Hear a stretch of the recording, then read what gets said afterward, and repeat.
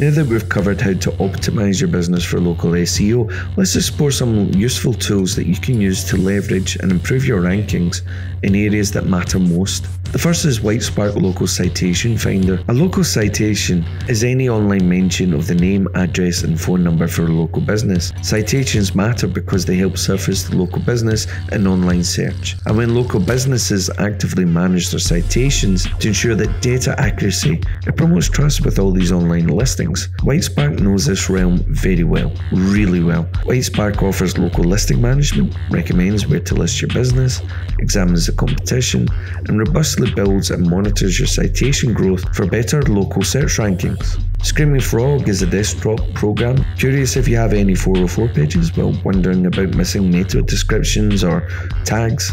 Well, Screaming Frog will analyse up to 500 URLs for free and offers an unlimited paid version for $200 per year. Moz Local is another option which is less expensive than most of its counterparts. I find that it's mostly US based. It will ensure that your business listings are verified on Google and Facebook and distributes your listing across the search ecosystem. Additionally, Moz Local will collaborate with data aggregators to help push listings, ensuring your business gains visibility. Ahrefs helps with backlink checking, which is really important for finding not only your competitors' links but also your own links as well.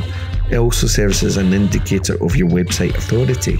Some of the key features of Ahrefs are competitor analysis, keyword research, and insight into the anchor text of other websites when they get backlinks. Bright Local is a comprehensive SEO tool suite specifically built for local business marketing needs. This tool can help you generate and monitor reviews on local sites, understand your local search performance, and analyze nearby competitors. Bright Local also offers client access and white label reporting, which isn't really something you need to worry about right now.